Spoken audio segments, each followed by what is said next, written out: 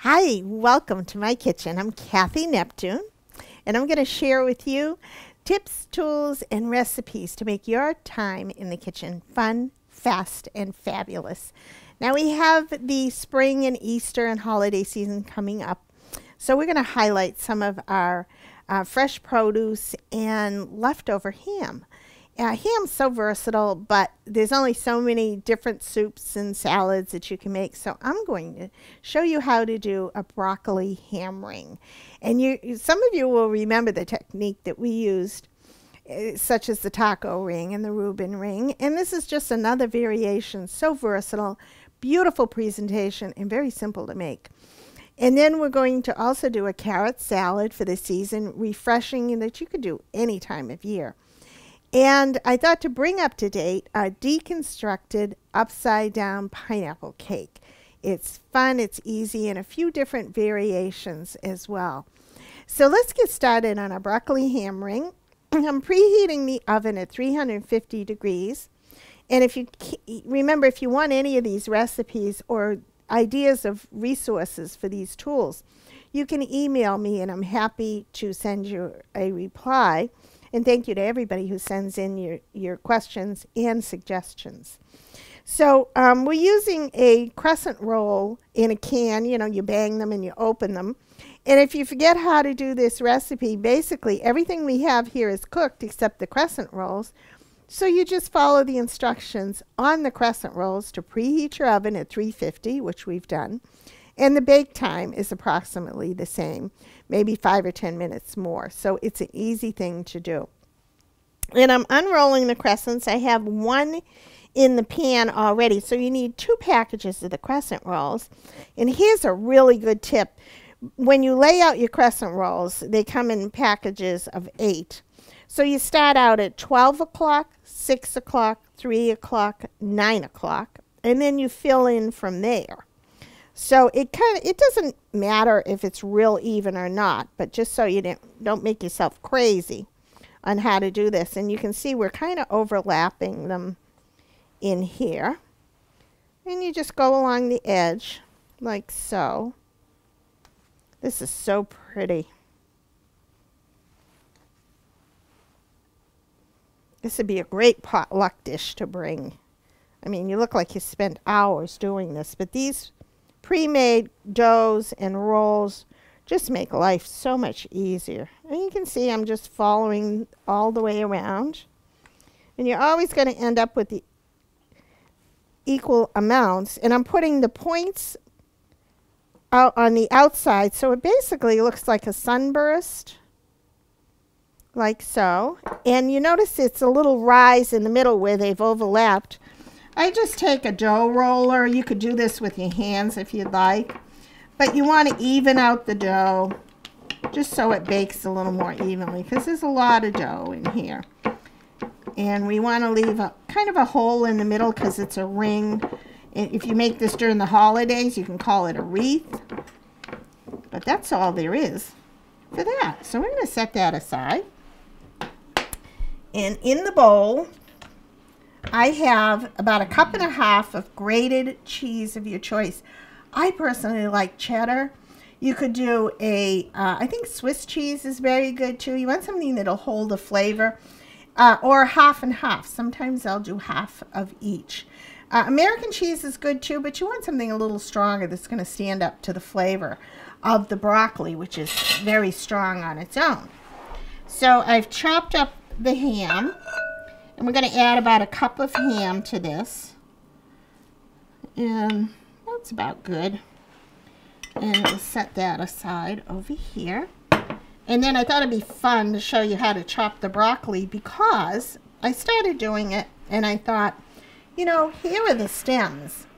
And so many times we take the stems and we just toss them aside. Well, you know, these are perfectly good to use. And this is my food chopper. Remember, you can email me if you want to know how to get these. And I just chop them up like that. And they're in even pieces. And if you're in a bad mood, this is great to do. Good for frustrations, which is nice to do. And just into small, consistent pieces, because they cook better that way. And we want about a cup, same amount as the ham. Let's do one more.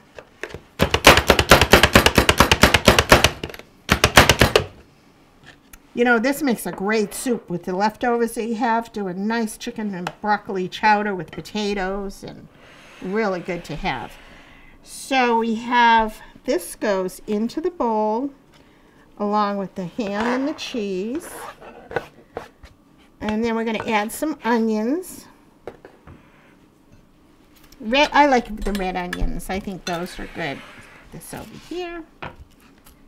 And if you use the chopper for nothing else other than onions, do you like to chop onions? I don't.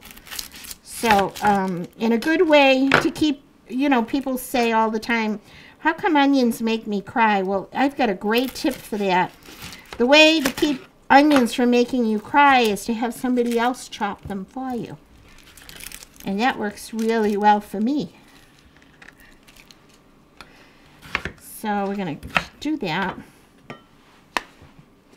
And then chop these. Now see, if you just want to do a stir fry, you just do a few chops. Well, let's get them diced really in small pieces. And I like the red onions. I like the flavor of the red onions. And we want about 1/3 of a cup to 1/2 a cup. More or less. So do that. And that goes into the pot. Now see, they're making me cry, so I should have had somebody else do this. Right, Harry? Audience. Harry's in my audience tonight.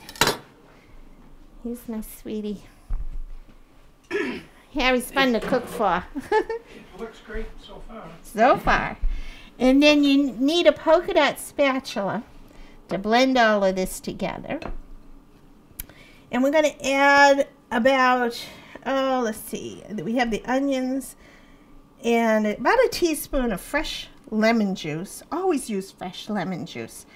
And remember my tip about you can freeze lemons. Did you know you can freeze lemons? Keep them in your freezer, and if you ever want to zest a lemon, you can zest it while it's frozen. It's actually easier to do, and pop it back in the freezer. And if you ever want to juice a lemon and you thaw it out after it's frozen, it gets kind of soft, and it makes a great juice lemon, and you always have them in the freezer. You can do the same with limes and oranges as well. Don't waste the outer zest. It's so good for you. And then we're going to take Dijon mustard, and we're going to do about 2 tablespoons of Dijon mustard. We're going to measure that very carefully, exactly, approximately that much. And that's it. I mean, you don't need any salt in this because the ham is salty enough. So this is all the cheese in here is going to melt in and kind of bind everything together for you, along with the mustard, and the lemon juice really enhances the tanginess of the mustard. So you can see how that would be a good use of your leftover ham. And then inside in the ring, you could get fancy and use a cookie scoop if you'd like. But basically, you want to get most of the filling onto the dough. Isn't that pretty? It looks like spring, doesn't it? And a little goes a long way. I mean, if you don't have a ham, you can go to the deli and just get 6 ounces of sliced deli ham, and you're good to go. But what a great use of leftover ham.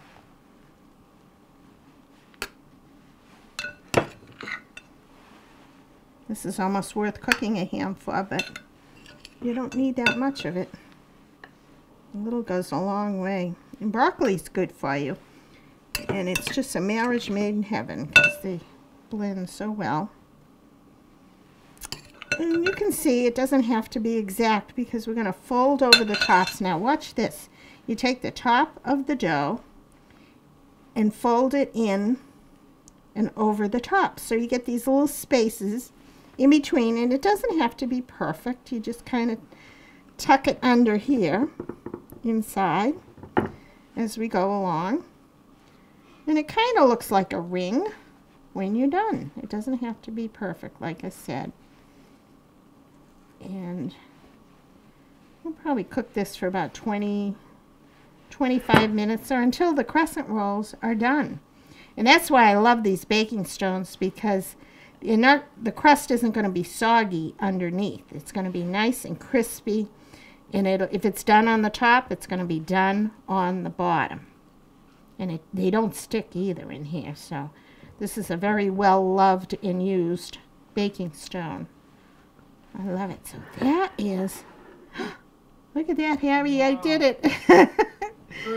Doesn't that look nice? I'm going to pop this in the oven and put the timer on, and when we come back, we're going to do a great carrot salad. We'll be right back. We have our broccoli hammering in the oven. It looks fabulous. If it wasn't me, I'd be impressed, because it's easy, it's fast, it makes a spectacular presentation. You're going to be so proud to put this on the table. And to go along with that, I was thinking of a salad to do. And we used to doing salads with greens, and I thought a fun all carrot type of salad with just a few enhancements would be a good way to go. So I did a combination of grated or shredded carrots that you can buy in a bag, and then I grated some fresh carrots of my own so that it would have different consistencies. You know, I thought the grated carrot was a little too coarse, so I enhanced it with some grated ones. So it's up to you and your taste and how you like to do things. And in here, I have some dried cranberries. Believe it or not, they come in a bag, but when you plump them up, and I took a little fresh orange juice and microwaved it until it got hot, and then I soaked the dried cranberries in this overnight. And they look just like fresh cranberries, but they're a little bit sweeter. So they've kind of reconstituted with the orange juice and just add another dimension of flavor. And you can see there's not much juice left. They've all kind of absorbed that. So this is going to do a lot of color and add a sweetness to this as well. So that's probably a half a cup. And I like the juice too, so we're going to add that in. And then a little bit of, this is a little bit of orange juice. And I think lemon juice really adds a lot to it as well. So we're going to add some fresh lemon juice to it. And toss that around. And when I grated the carrots, I did them kind of ahead of time. And while I was grating them in my food processor, I added some candied ginger, which is one of my new favorite things to have in the pantry. And they're just little gems, little nuggets of preserved ginger. And you can add this to your soups. It's wonderful to have in tea, very soothing if you have a cold. Of course, ginger is very good for your stomach anyway. But I took about 5 of these and grated them up in the processor along with my carrots. So there's an underlying flavor, if you will, of ginger on this, and it just adds a whole nother dimension to your salad. Now, at different times of the year, you know, I always love to give you different ideas and tips on how to change up your recipes. I've added some fresh, fairly firm pears and grated those along with the carrots. Or you could add a nice tart apple to this if you wanted for a nice, it's just a really refreshing summer salad to take on picnics or to have at the beach or just have in your refrigerator. It's light, healthy, and refreshing, and it makes a beautiful presentation. Now I'm going to show you here one of my new favorites. I love honey. And if you're adventuresome and you want to try something different, this is a coffee blossom honey. And I thought, why not? Why not give that a try? It is to die for. It is so good. And we're going to add just a scant teaspoon of honey into here just to bring out all that sweetness. You don't want it too sweet because the carrots are pretty sweet on their own. So we're going to blend that. And I have to say, you can make this and serve it right away, but it is so good to let set in your refrigerator and just have all those flavors meld together. Even if you just did the ginger with the carrots and let that set overnight and assemble the rest of it, you're going to be amazed at how different it is the second day. So, of course, leftovers are never a problem. So you want to make a lot of this to have on hand. And then I'm going to take it and put it out into a pretty bowl because it's all about the presentation. And just set it right up in the center of this bowl. Get every bit in there. Oh, that looks, it smells so good. I'm going to put that in like so. And as it sets, you're going to notice that it's going to exude some of the juices that come out, and that's perfectly fine. I have some green onions for color. Sometimes if you want to do a little Hawaiian or tropical take on this too, you can add a can of chunk pineapples and toss in a little bit of coconut as well, and it gives it a whole different dimension. But again, you're starting with the basics. Add things into it and make it your own, and then you can truly say, this is my famous carrot salad. This is going to be so good any time of year, but especially with our broccoli ham ring. So moving along, we're going to come back. You're going to be amazed at our dessert. See you in a bit. Hi, welcome back. We're doing our dessert. The broccoli ham ring is in the oven. We've done a wonderful carrot salad. I hope you try these at home. Let me know how they come out for you, and if you enjoy using them, and your variations too. It's so amazing what you people will take things and make your own versions of what we do here. It's very interesting, so thank you. What we're going to do is I'm going to start with the topping to give this a chance to cool, and we're doing a deconstructed pineapple upside down cake. When I was young, hundreds of years ago, my mother, this was considered a very fancy dessert because it was with pineapples, very tropical. So we're going to do an updated version. I have about 1.5 tablespoons of melted butter, and I'm going to add some brown sugar to this, probably about the same amount, 1.5 tablespoons, and then a can of very well drained crushed pineapples. And drain these overnight. I love to do things ahead of time. It just makes everything so much easier. And I'm going to keep this tray so that when it just takes a few minutes to cook, I'm going to take this mixture out and cool it down a little bit in that same dish. So I'm going to put this on the stove and just mix it up a little bit and let it simmer for a few minutes. You don't need a lot of time. But this is going to give you that pineapple flavor. I think I'm going to do a little bit more brown sugar in here. And get a nice glaze, if you will, on top of the cake to finish it off. Use a nonstick pan when you can, because it just makes it easier. And don't put it on too high a heat, because if you do, the sugar's going to burn or harden, and that's not what we want here. So we'll just do that for a while. Gonna have Harry, if anything smokes over there, let me know, because it shouldn't. And then these are our little dessert cups. Now these are great to do for individuals if you want. It makes a nice presentation. And I'm gonna get out our cream. We did a cream filling, which is probably a pineapple upside down cake wouldn't have cream in the middle. But I thought if I could add something else to it, why not? So I was going to say too, in addition, if you didn't have fancy cups like this, take a shot glass or a small, like an old-fashioned type of glass that's clear, and you can layer it. It makes a pretty presentation. Or you could take a trifle bowl like this and do one larger presentation too. So again, adapt to whatever kind of drama you want to present in your kitchen. This is nice if you know how many guests you're having for dinner, if it's a sit-down dinner. If you're not sure, by all means, do a trifle. It takes the guesswork out of how many and whoever. So I like to rely on those sometimes too.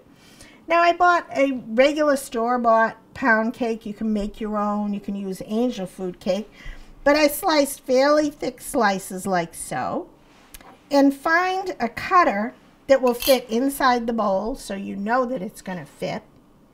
And I just cut out these little round shapes like so. And pop them out and put them at the bottom of your individual dishes. I love these little dishes. It says home baked on the inside in case you're wondering what that says. And then for the filling right here, excuse me, I have a mixture. I love puddings. They're so nice. And I'm going to top this with pudding. And this is a vanilla cream instant pudding. And you'll notice the consistency is a little thinner than a regular pudding because I want it to kind of melt into the cake mixture. So instead of milk, in here I used a can or 2 cups of coconut milk. And you make sure, sometimes they separate, make sure it's true coconut milk, and you shake it to begin with. And you get a much lighter consistency on your cream, and it has a wonderful coconut flavor that works really well with your tropical pineapples. So I'm going to put this on top, press it down a little bit. And I've done these ahead of time. You can see how it sets up in there as well. Let me check on our pineapples over here.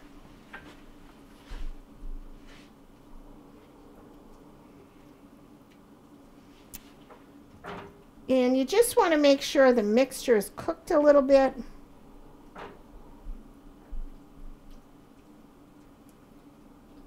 And it's going to be a little juicier, but that's good because that's all going to blend in.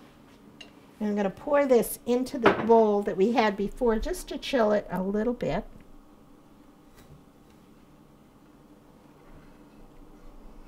And you can certainly do these ahead of time, especially if you take the the pineapple mixture and cook that ahead of time and give it a few minutes to chill out, if you will.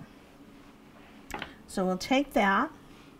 I have over here some whole cherries, just dried cherries that are good, which gives you that look of the pineapple upside down cake. And this is pretty cool. And you can see the consistency. Let me put this here so you can see. You can cook it a little longer if you like, but honestly, the cake is very dry, and I love when the pineapples are a little bit juicier, so the juice soaks in and permeates the cake layer, and it just gives it a really decadent flavor. It's kind of like what the pudding's doing to the cake. Then on your topping, you have this luscious pineapple topping, and you want a good tablespoon on top, enough to cover the whole top. Oh, that smells really good. Let's do the others. And 1 can is plenty. 1 whole large can of crushed pineapples is just enough to do the top of all of these. You could certainly do a whipped cream on top of this and flavor it with coconut extract if you wanted to enhance the flavor. But I really like the look in presenting this with the cherry on top, as is traditional in your pineapple upside down cake. And then we're going to take the cherries and make that presentation on the top. Oh, I think that looks pretty good.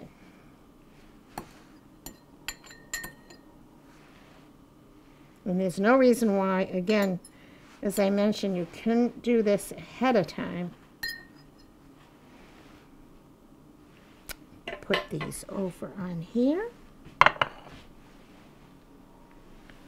And who wouldn't love having something like this on your dinner table? A pineapple, kind of repurposed and just deconstructed pineapple upside down cake. I'm going to bring everything out to the table for you and make our beautiful springtime buffet presentation. We'll be right back. Hi, welcome back. Look at our springtime feast. Our beautiful broccoli hammering. How pretty is this? How easy. Remember to just follow the instructions on baking the crescent rolls and you're good to go because everything inside is already cooked. The broccoli, the ham, the cheese, that hint of lemon juice and Dijon mustard, amazing. Our beautiful carrot salad, shredded and grated carrots, and the infused dried cranberries that we reconstituted in a little bit of pineapple juice and orange juice.